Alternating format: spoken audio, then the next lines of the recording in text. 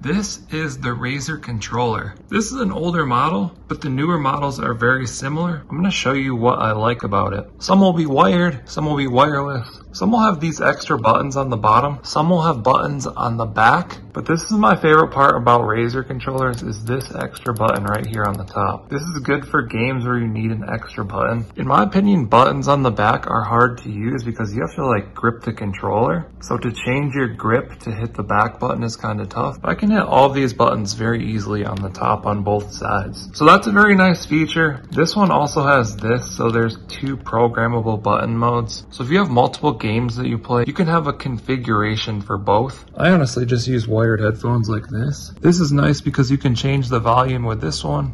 You can mute yourself with that one, and it's very obvious that you're muted. Just tap it again to unmute. So yeah, I really like this controller. I think the biggest feature that does it for me is these buttons right here. And that's why I'll keep buying Razer controllers.